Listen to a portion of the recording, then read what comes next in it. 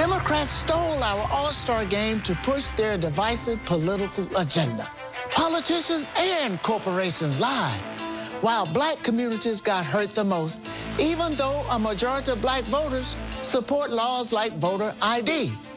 To Democrats, it's just a game, but we're the ones who got played. That is the latest ad by the RNC, which will start airing during the MLB All-Star Game. And joining me now to discuss, RNC Chairwoman Ronna McDaniel. Ronna, good morning to you. Welcome back to the National Desk. Great to be with you. Thanks for having me. A very effective ad you guys have running now. Tell me why it was important for the RNC to run this ad right now.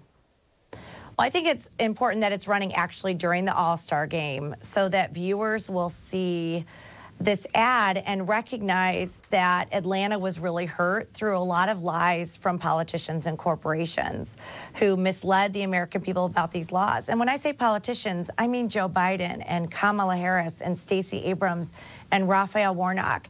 And the impact is that black businesses in Atlanta who would have had their bars full and parking lots full and so much happening in their city were lost that opportunity because of the divisive, untruthful rhetoric by Democrat politicians in corporate America.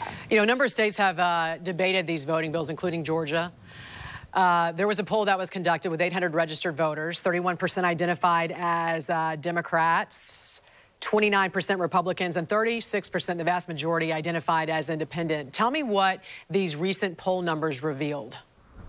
That Americans agree with everything that was in the Georgia law. We didn't poll the Georgia law, but Americans agree with voter ID up to 80%, over 88%. They think we should have security on drop boxes. They think we should have a timely timeline to get results. They don't think activists should be going and collecting thousands of ballots and disrupting the chain of custody and turning them in. These are the types of measures that are in the Georgia law, which also expands voting hours, which also expands voting on Saturdays and Sundays.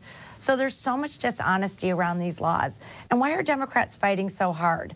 Republicans are fighting to make it easier to vote but harder to cheat, which every American should want, because we want to make sure that our elections are safe and secure so that we can trust the results.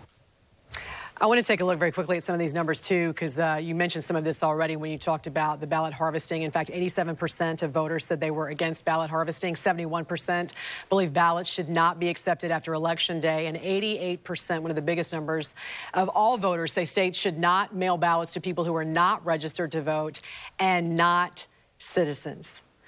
A very telling poll right there. Chairwoman McDaniel, you also recently wrote an op-ed accusing President Joe Biden of failing to keep America safe because of the threats to law enforcement. We saw so many violent incidents over the July 4th weekend all over the nation, but particularly we saw a lot in Chicago. What is the solution to ending this influx of violent crime, do you think?